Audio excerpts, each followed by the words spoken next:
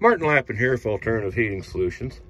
And last night we went out, met up my uncle and his girlfriend at the Legion, got something to eat, then went to the VFW.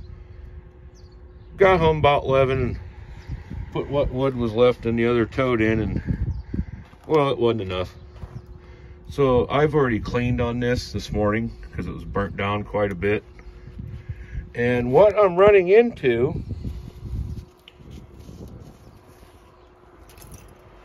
is I've been burning ash, or actually been cutting it down since 2014. Started burning it 2015 in my first gasser.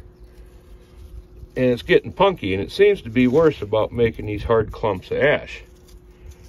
And some of this I even pulled away from the nozzle edges, which isn't a big deal unless you're getting her out, loading it, and push them over and block the slot in the floor.